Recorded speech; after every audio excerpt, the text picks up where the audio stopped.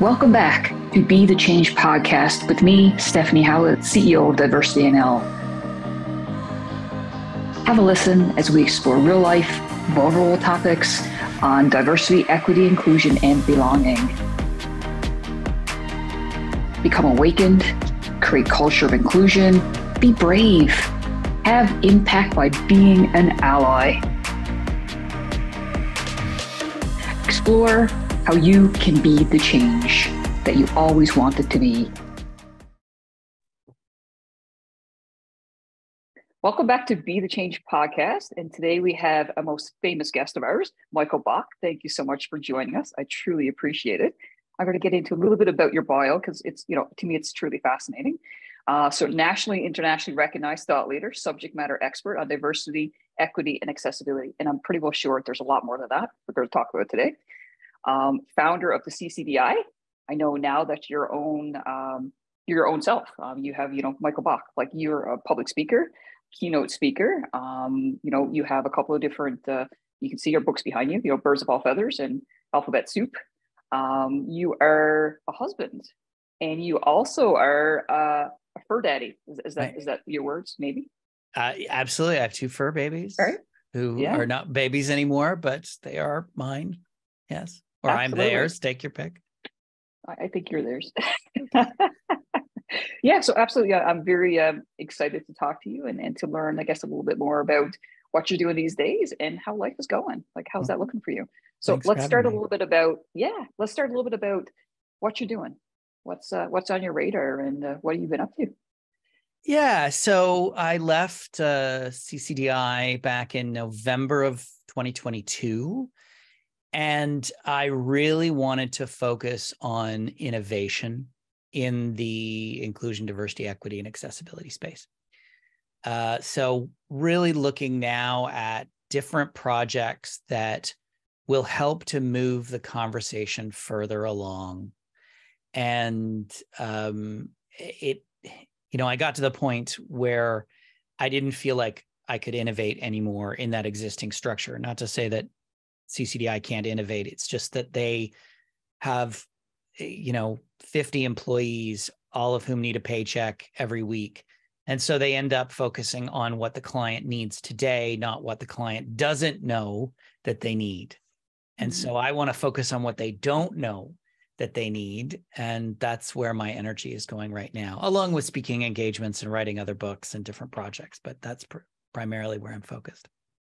Amazing. So I call that the unknown unknown. It's like, people don't know what you don't know. Yeah. And there's lots of education, of course, out there for people. So tell us a little bit about some of the education and some of the things that you do for different organizations and companies. Well, yeah, I've done a lot of training, and I've moved away from training completely, and I'll tell you why. Largely because it's not having the intended effect. And at least in its current structure, where, we go in, we deliver a 2-hour instructor-led training, or we roll out a 30-minute e-learning, and people participate it and they enjoy it, but then they go back to their daily lives and they're not thinking about the next piece of the whatever. So now my focus is, how do we make that learning experiential? How do we make it day-to-day? How do we integrate it into their daily lives as employees in whatever company? Because if we want to change behavior, we have to change our tactic. And everyone goes to learning as a default, but that's not enough. So I think of learning as a daily occurrence, like reading an article in the paper or watching a TV show, listening to a podcast. There are lots of opportunities to learn that don't involve the classroom. And I really think we need to focus more on that aspect of learning rather than the instructor-led training. Not that that's not important, it is. But we have to take it to the next level. And that's really where I'm trying to put my attention now, is how do we take it to the next level? Okay. So I guess looking at training plus other intentional things, because it's kind of like Pride Month, June or July, whenever Pride Month is in your part of the world, people put up the progress pride flags, trans flags, different flags to say like, hey, we're celebrating, right? We're accepting those sorts of things. But we want to make this 365 days a year, not one day that you're going to march in the parade or the day that you're going to fly your flag. So what are some thoughts around some different things that organizations can do, businesses can do on a daily basis? I think it's an excellent point, Stephanie, that, on June 1st, everyone's logo on LinkedIn will change. And to have the pride flag integrated into it. And on July 1st, everyone's logo changes back. And as I've always said, still going to be gay in July. Absolutely. And pretty much every day of the year. So I think the visibility is important. If we're just talking about 2S LGBTQI plus inclusion, visibility is very important, where the pride flag needs to be up 365 days of the year. Because as the invisible minority, and I'll put that in air quotes, we are looking for a sign that the environment is safe. And if you only put it up in June, then does that suggest that I'm only safe in June? And what is the message to, people who are not members of the 2S LGBTQI plus communities in terms of, the treatment of 2S LGBTQI plus people the year round? So that symbolism is really important. I think integrating the entire inclusion conversation into everything you do is where employers need to take this work, because a lot of times it's very surface. It tends to be a lot of performative stuff. Like I use the example of the NHL, of which I'm a big fan. Unfortunately, the Leafs got knocked out. We can, shock and awe on that one. But I'm thinking about the whole kerfuffle with pride jerseys and the different teams wearing them and not wearing them. And, that's performative. That is not making hockey more inclusive. So I'm encouraging employers to move away from that performative. Not to say that that symbolism is important. It's important. But what's more important is, what do your policies say? If someone experiences discrimination in any form, and I'm not talking just about 2S LGBTQI plus people, but people of color, people living with diverse abilities, whichever, if anybody experiences discrimination, what's the process? Do you have a zero tolerance policy? Is someone terminated as a consequence of that behavior? If it has to integrate into everything you do as an organization. Your marketing, it's going beyond the potluck lunch to, looking at every aspect of your organization through that idea lens to understand if you are truly an inclusive organization. Pride Month is important. It's Asian Heritage Month right now. It's important. Those are important things, but that is not changing behavior. So I've had some, people say to me, well, we're not going to put up the pride flag because then we'll have to put up every other flag. Yes. Thoughts on that one? I think it's a lack of understanding of the purpose of the pride flag at that point. First of all, I think that's a nonsense excuse. That's just subtle homophobia and transphobia. We've had this in Ontario. A couple municipalities have used that excuse for not putting up the pride flag. You have to understand that we as a community are looking for that symbolism because it's about safety. And if you don't think we're unsafe as a community, in the United States, this year alone, over 500 pieces of anti-trans and anti-2S LGBTQI plus legislation has been tabled or passed. We're having debates about a trans person's rights to have medical treatment.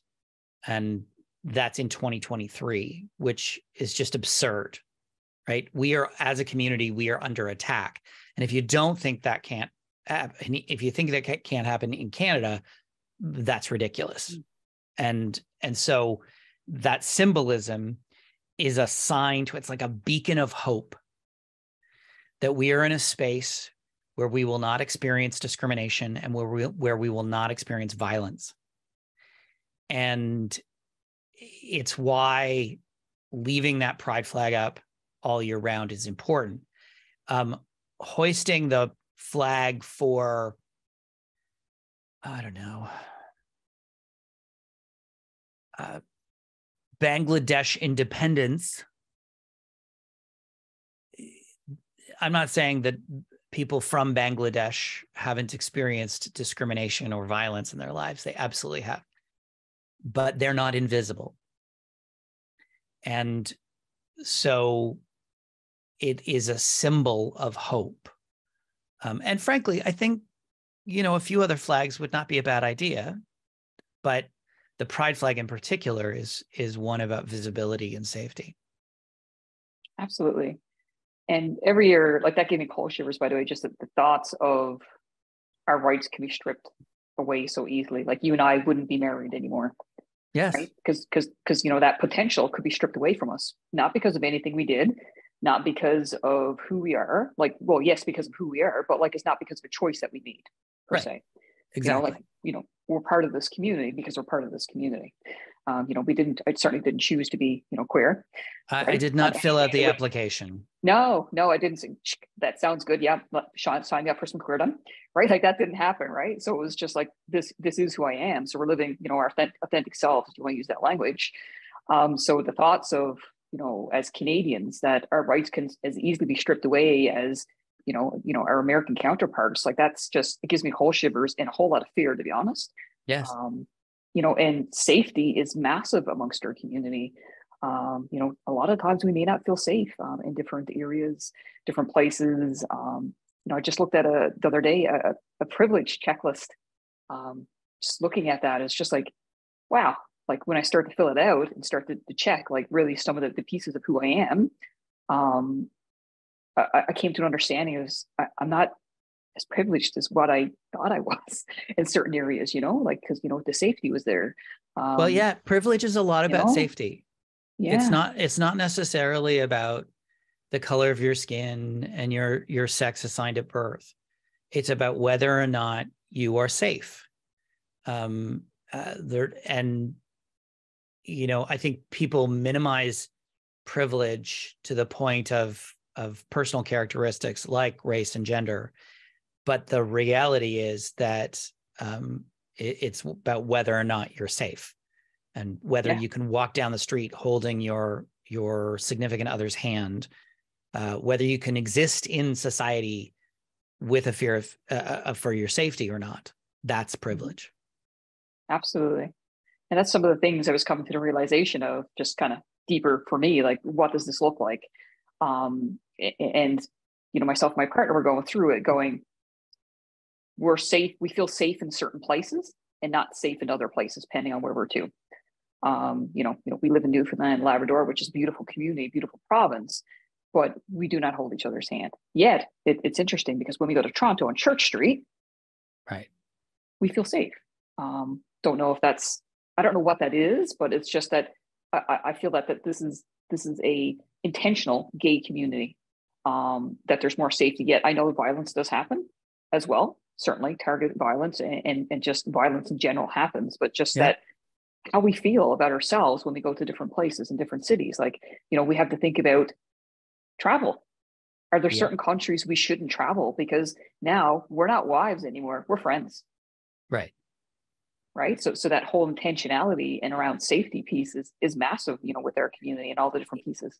Even, I just got back from DragCon in Los Angeles, and yes, I'm that gay that I went to DragCon.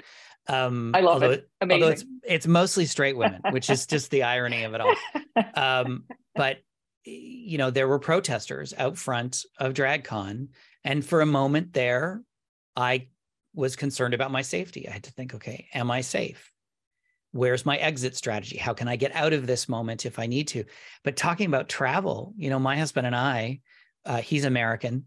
Every time we go back to the States, we usually travel together, up to customs, both passports, because we are married.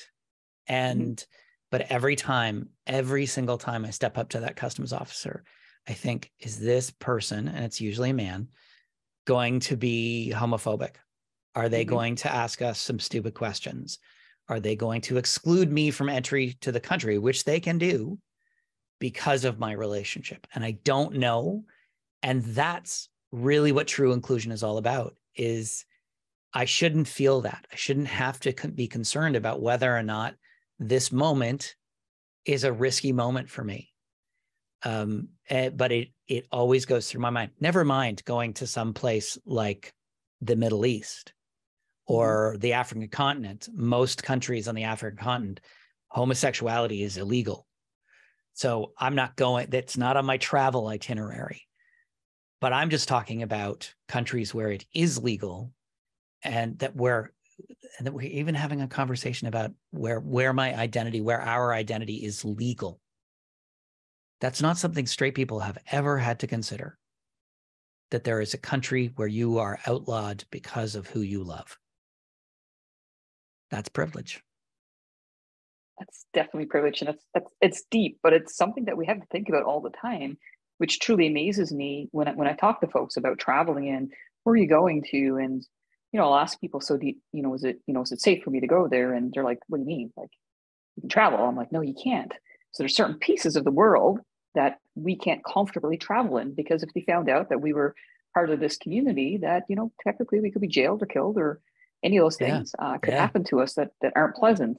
Which is why a lot of folks are coming to Canada to be a safe refuge, a place to call home that is that's safer, and certainly I think somewhat more accepting. Despite the fact that I think in Canada within the last couple of years, like we've had over, I think we're almost close on 300 deaths due to parts of our community being killed intentionally. Yeah. Well, and the rates of hate crimes are higher than we've ever seen. And there's a petition before Parliament right now. I think it's still open, but an open petition to ask the Canadian federal government to essentially create, I don't know what the exact wording is, but it's rules within the immigration system to allow trans people from the United States to seek refugee status here. Let's say that sentence again. Americans becoming refugees in their own country. And I signed it, and I will happily sign it anytime it comes. Wow. Because trans people are under attack, and they do need our support. Absolutely. I mean, that's massive. Like, think about it. It's huge. Just massive. I mean, our neighbors, like, I saw the open invitation or lack of invitation from Florida saying like, hey, if you're thinking about coming here, think again, because we're no longer safe. There's a lot of hate going on. We're passing bills. Pass it on to your loved ones that maybe you should spend your money elsewhere. And we have, like, we've said, like, Absolutely. We're not going to Florida, right? Like, there's places you can't go that we can't go anymore. And that was one of the places that we kind of enjoyed going. Yeah. So, like, now where's on our bucket list? And to be honest, when we looked at it, places like Portugal, I had no idea. But when you start looking at safety in different places and acceptance, it's like, wow, I had no idea. So, like, now, getting informed. Well, Portugal made a choice that,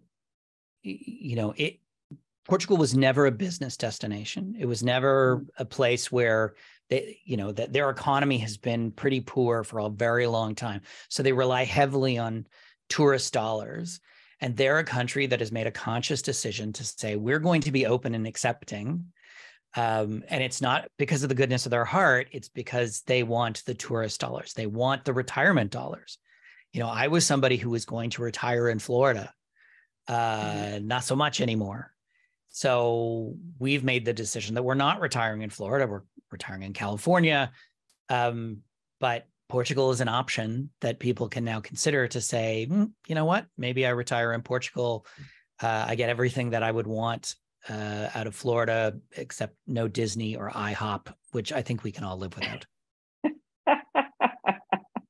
Right. Very good points. Definitely. I mean, I'm sure in Portugal, there's other places we can all certainly visit that is going to be more comfortable potentially than Disney or IHOP. So, Yeah. all good. Yeah. Tell me a little bit about barriers that you may have faced within workplaces or what that looks like for us. That's an interesting question, because I think, I've been around for a long time and done this work for a long time. So I've seen barriers that were the conscious objector, the fighters, people who were actively working against inclusion. And we still see some of that. But now I think the biggest barrier is the fence sitters, the people who aren't consciously objecting, but they're not actually helping make change. They just think that doesn't affect them, right? I'm not a member of any marginalized community, so I don't need to do the work. It doesn't affect me. It doesn't impact me. And that, I think, becomes the biggest barrier, is apathy. That sense of, oh, this doesn't, I'm not a person with a diverse ability. I'm not a person of color. I'm not whatever. And so they think it doesn't impact them. And so they end up doing nothing. They are not part of the solution. But I believe very strongly that the only way that we move towards true inclusion is with everyone involved, because everyone has the ability to create exclusionary environments. Therefore, everyone has the ability to create inclusionary environments. But people have to understand that that's their job, that they have a role to play in that. And I think there's a whole lot of apathy out there. I think the vast majority of people are simply, fence sitters that say, this doesn't really impact me, so why should I bother? That's the biggest barrier I see right now. Apathy. Yeah. I guess talking to a lot of organizations, I talk to them about benchmarking and knowing your metrics. And I'm always shocked that most organizations don't know their metrics. They've never looked at really truly who's in my organization and what are we doing for our employees? Because we know that now the talent acquisition in HR practices, those are top of the market things. And it's a whole lot of money when you're constantly hiring and rehiring and recruitment, retention, all those things. So looking at your metrics, what's your thoughts on that? Well, I listen, I'm the first person to say you need your data. That's my background. That's where I come from. If you don't know your data, it's the spaghetti technique. You're just throwing stuff against the wall to see if it sticks. Metrics now is viewed as table stakes. If you look at the global diversity, equity, and inclusion benchmarks, the GDEIB, data collection is in the bottom quartile of kind of the hierarchy of this work around inclusion. And that's just table stakes. You have to know who your people are. And that has a ripple effect to so many things. Who applies to your jobs, who gets hired, promotions, advancement, pay. You can't understand where the bias is at play if you're not willing to collect the basic demographics of who they are, right? It's just fundamental. It amazes me that so many employers still don't have that information. They think that because they have sex and age, which is required under every labor code on the continent, that that's somehow enough. But it's not, even remotely. Mm-hmm. Yeah, I wonder sometimes if I know, then I can't unknow. It's one of those things. If I ask and people say like, hey, we're not doing a good job on our policies when it comes to harassment and discrimination, then it's like, oh dear, like we got work to do. Let's roll up our sleeves, and might cost us. It's. I wonder if it's one of those sorts of things. Oh, absolutely. But the reality is the problems aren't there because you don't ask. The problems are still there. Not asking just means you don't, you've stuck your head in the sand and you're pretending the problem isn't there. It's still there. And it is, as much as it's going to cost you something, it's already costing you something. The cost of exclusion, and we don't talk enough about this, about how much it's costing employers not to create inclusive environments. I have a video up on my YouTube channel it's called The Cost of the Closet. And it's a very sort of back of a napkin look at what employers are paying to not create inclusive environments just for the 2S LGBTQI plus communities. And there's a Canadian version, a US version, and a British version.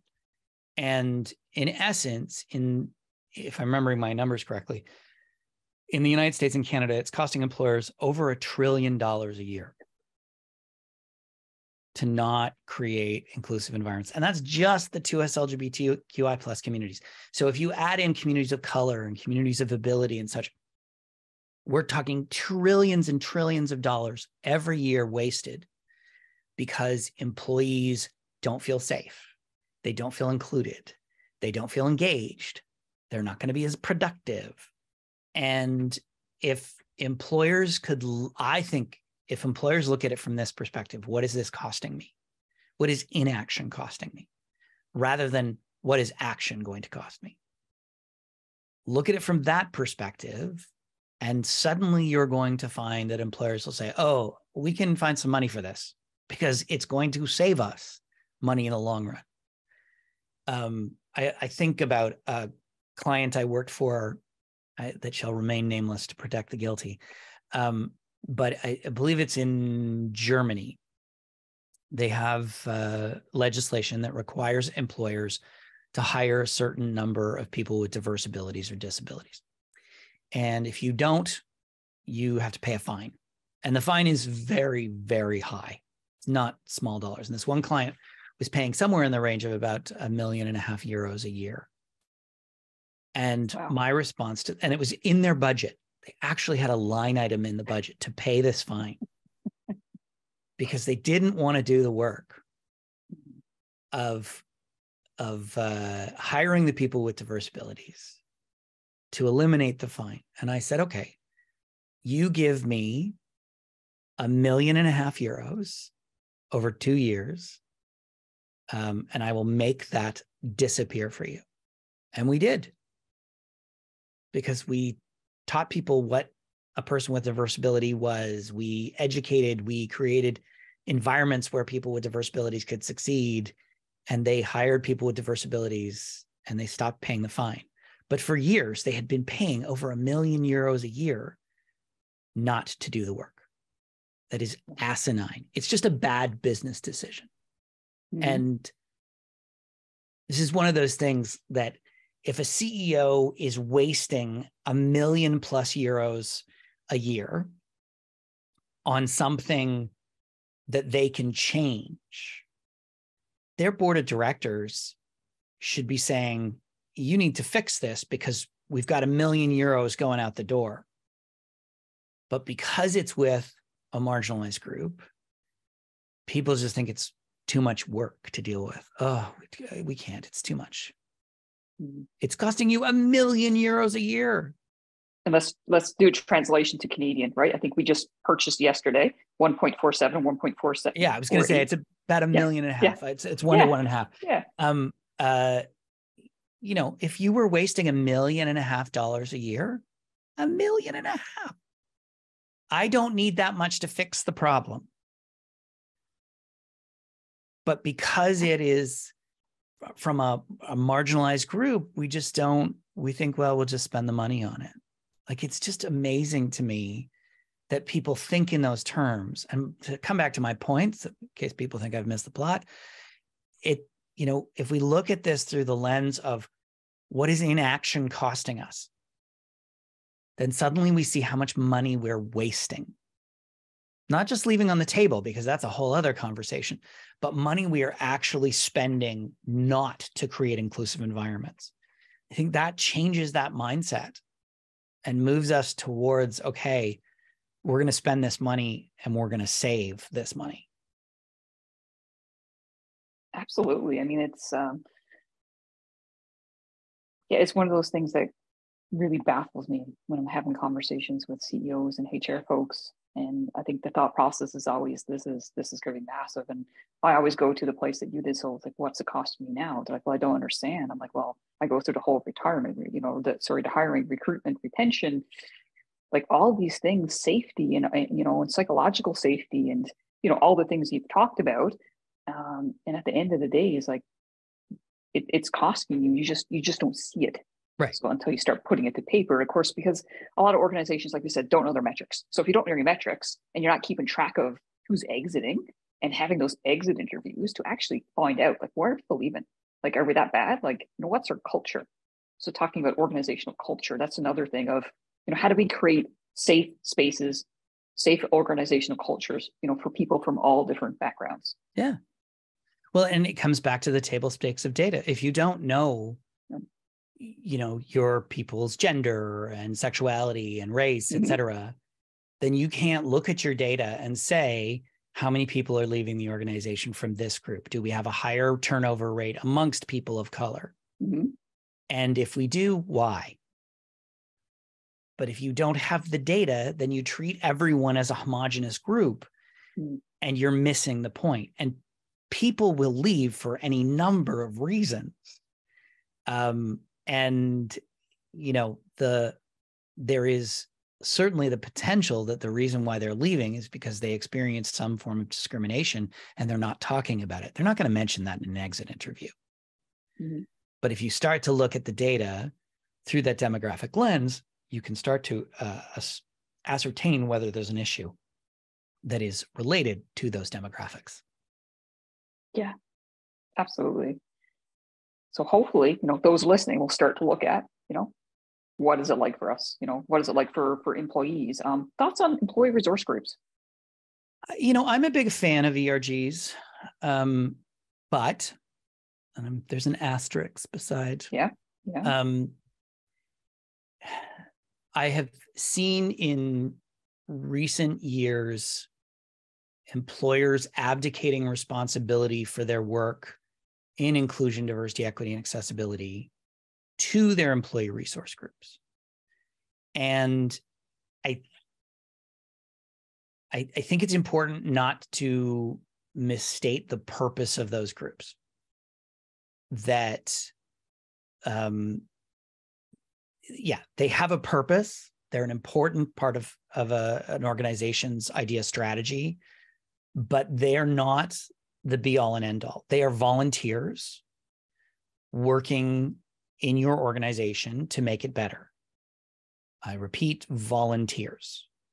So, first of all, I think ERG leadership should be compensated in some form because they shouldn't be volunteers in an employment environment.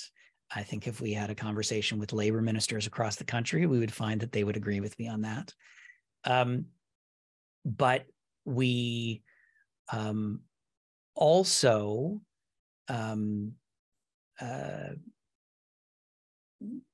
beyond just compensating them, we need to make sure we're not putting too much pressure on them. And I'll give you an example. So I was working with this client recently, and they were putting all of their eggs in the ERG basket. They believe that that's the solution. And it was putting a huge amount of pressure on the leadership of those ERGs to address issues which are corporate issues and should not be addressed by volunteers. They're an important component as long as they're managed and dealt with properly. I liken it to sort of thinking of them as the cherry on top of your sundae. So if you have ice cream on its own, without the cherry, it's okay. It's still great ice cream. But cherry's nice, right? Cherry's nice. Like, okay, that's an extra. I'm now wanting ice cream if anybody else is. Yeah, absolutely. And that's how I liken ERGs to an idea strategy. Is the idea strategy is the ice cream, and the ERGs are the cherry. If you don't have the ERGs, the strategy is going to still function on its own. If it's the other way around, I think it's a recipe for disaster. Yeah, so I guess in a lot of the things I've read, research I've done, the organizations I've worked with, accountability, right? Like accountability has to lie, I would think, with leadership, with those in charge. Walk the walk, folks. Walk it, right? Talk it, embed it. Yeah, absolutely. Like depending on your HR folks to lead absolutely everything when it comes to idea, like it's no go. So looking at like, accountability has to come from the top. And getting people buy in when it's like your leadership is, is preaching this from the hills. People are going to buy in, right? Yeah. As opposed to when you have HR folks that are saying we've got issues and like we need to do training and all these sorts of things. And of course, then it's who shagged up, who did something wrong, right? Where did something go awry with our organization? Because it's kind of a blame game. If we're doing this because someone did something wrong, as opposed to leadership really taking responsibility and accountability for saying like, hey, yeah, we need to do this because it's not just the right thing to do. It's the engagement. It's treating people with the respect that they need, creating safe spaces. Yeah, and financially, we do better when we have those diverse teams. 100%. Accountability starts at the top, ends at the top, lives at the top, has to live at the top. Yeah. That's where it belongs. And when you have CEOs and executive directors and leadership teams of organizations kind of abdicating that responsibility to other people in the organization, that's a bit problematic. Would you abdicate responsibility for a major merger or for, your stock reporting? No. CEOs take responsibility for that. Well, if this is really that important to you, it needs to start at the top. Absolutely. What are some, because I know folks are always looking for some like takeaways. Like, is there a few takeaways that you can give people that might be listening? What are some like genuine things that you can do within organizations to either get started or to move some different things forward? I say this all the time. What's your business case? And that may seem simplistic. And some people may say, we're past the business case. No, we're not. We're not past the business case. Women still make 76 cents on the dollar. The data, the rate of unemployment for people with disabilities is double that of people who do not identify as living with a disability. We're not past the business case. If we were, we wouldn't have the issues we have. And I think every organization should have its business case that says, this is why it matters. This is why it's important to us as an organization, and be able to speak that and share that really genuinely in order to reinforce why it's important. And I would say avoid the language of it's the right thing to do. First of all, of course, it's the right thing to do. But the problem with saying it's the right thing to do is it assumes everyone agrees that it's the right thing to do. And we're far from that. So I think it actually shames people who disagree with the whole conversation to say you're wrong. And I think we need to engage those people. And I say that's the second takeaway, is we need to engage everyone in this conversation and help them understand their role in it and why it's important and how it can help them and why it will be good for the business. This is not about isolationism. It's not about us versus them. It's about everyone. So creating those spaces where people can share their feelings honestly, and you can have a discussion about it. I've always said that, creating space for conversation is important. It's important for the people who are feeling marginalized and discriminated, but it's also important for people who are from the majority, which is traditionally straight, white, able-bodied men, to say you're able to share your feelings, even if they are in opposition to anyone else in the room.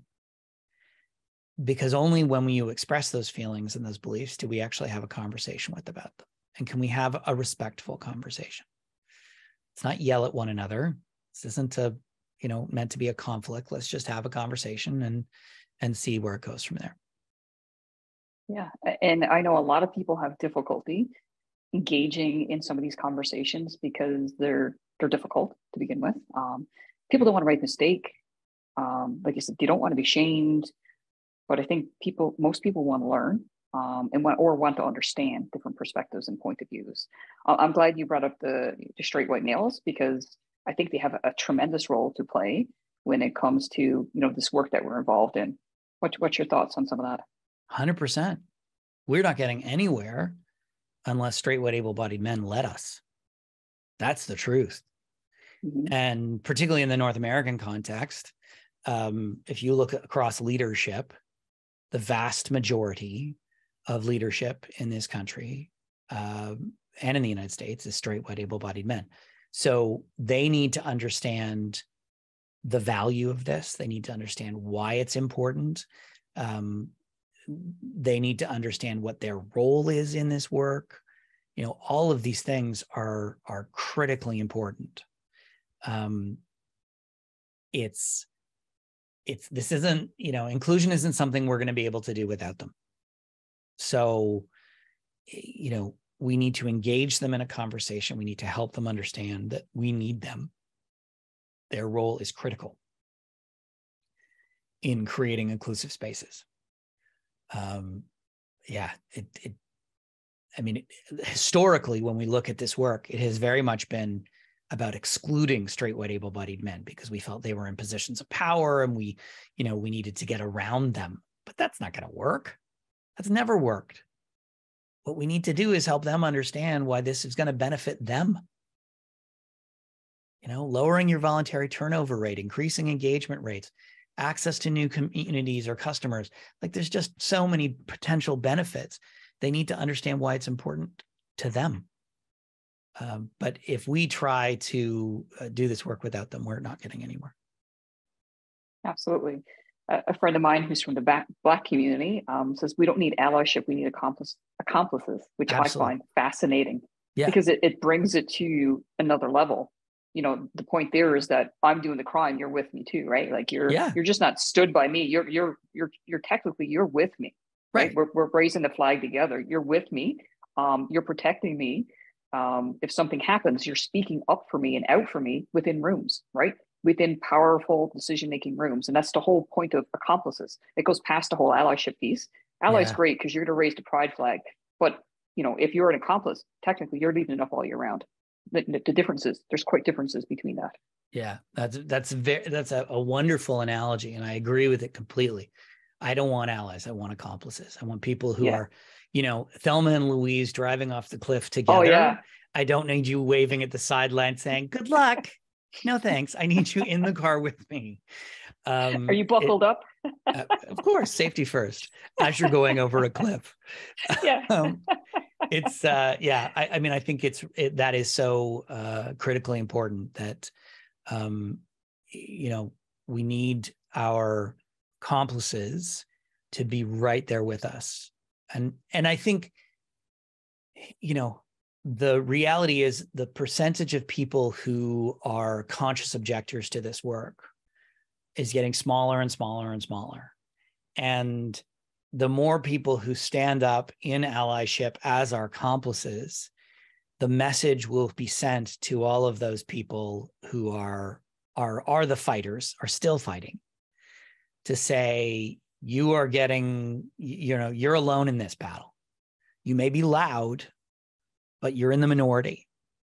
And I think that in itself would be a great statement.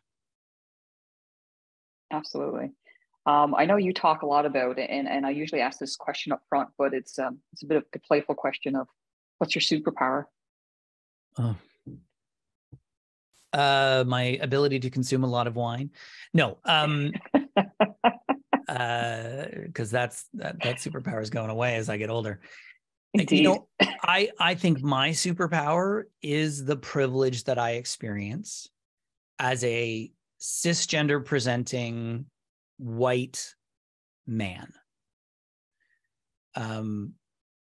where I have aspects of my own diversity that are part of marginalized communities as a gay man, as a person who's gender nonconforming. I live with 2 different disabilities, but I look like one of everybody else. When I walk into a leadership team meeting, I look like them. And, you know, when anybody sees the whole diversity training on their calendar, they're like, oh God, what can I do else other than that? But then they walk in the room and they see me and their back goes down just a little bit because they see your nails. Till they see my nails, which are pride. If I do this, you can see them in the right order. Love it. Love it. But it makes them feel safe. It makes them feel like they're in a space where they can be heard as well. And I think that's really important. I think everybody needs to be heard. And we can have a discussion about people's feelings. And you can dissuade some of the misconceptions, the myth busting. But if people have their back up, they're, you know, if they walk sitting in the meeting and they've got their arms crossed and they're looking all grumpy, you know, they're closed off. They're not going to hear anything you say. So I think my superpower has always been my ability to kind of get people to uncross their arms and listen to what I have to say. You may not agree, and that's okay. You don't have to agree. But at least I can get you to hear the information that I'm relaying, and hopefully it'll get you thinking. And I've had people come up to me years after I've given presentations to them. And I remember one gentleman in particular came up to me and said, I really disagreed with everything you said, and you gave me a lot to think about. And I've thought about, and then, you know, he was now saying, I have become an active ally for different communities. And so that's always been my superpower, is I kind of in disguise. Love it. And how about your kryptonite? My kryptonite. I care too much. That's the worst part. I mean, I don't do this work because I'm expecting to make millions of dollars. I'm not going to make millions of dollars, so let's be honest. What? Surprise. I do this work because I genuinely care, because I care about other people's experiences in society, that I want them to be able to do their best and succeed. And it's, you know, so if I have an employer that doesn't listen to my advice, and not that every word out of my mouth is a jewel, but at the same time, I do know a bit about what I'm talking about. And sometimes they don't listen to me, and I see how they don't succeed at what they're trying to achieve. And that I take that a little to heart, you know, and I think, oh, I didn't succeed there. I didn't get them to understand what success would really look like. I didn't help them understand their business case, whatever the failing I come up with is. That becomes my kryptonite. And it's hard work. It truly is hard work. Yeah, it's very hard. Because working with, for instance, large organizations that their cultures are hundreds of years old sometimes, getting that shift, even the smallest 10% shift is massive. And organizations think by an education session, it's like, whew, we've done the work, we're there, right? Like, so that I think really showing or having that conversation up front is like, hey, like, yeah, we can do an education session. People get a bit of learnings, but what do you do next? Like, where does that go to next, right? Mm-hmm. Like, now let's dig in. Let's do the hard work. The session is great. We've had great discussions. People are engaged, and then there's nothing. So then what happens? Of course, you go back to the way that things functioned. Oh, we had a great session, you know, some applause for you, and here's your recommendation. But then, you know, what's next, right? Yeah. That is the ultimate massive question. It's what is next. Yeah, for sure. Any other pointers, tips, things before we close? I think you nail it on the head. This is hard work. It's work. It's heavy lifting. I think if you expect to do nothing and for change to occur, that's sort of like getting a gym membership and not going to the gym. Nothing's going to happen. So you have to be willing to really do the heavy lifting. That's the biggest thing. Absolutely. Thank you so much for joining us today. I truly appreciate always getting to see you, getting to have a conversation. It's if my folks pleasure. would like to hear more about you or would like to read some of your fantastic books, how can they get in touch? They can go to my website at michaelbach.com, or they can connect with me on social media. I'm at the Michael Bach. Fantastic. Thank you so much. Thanks, Stephanie. Thanks so much for being with us today. Comment below, subscribe, connect with me at Stephanie@diversitynl.com or on LinkedIn. Be the change.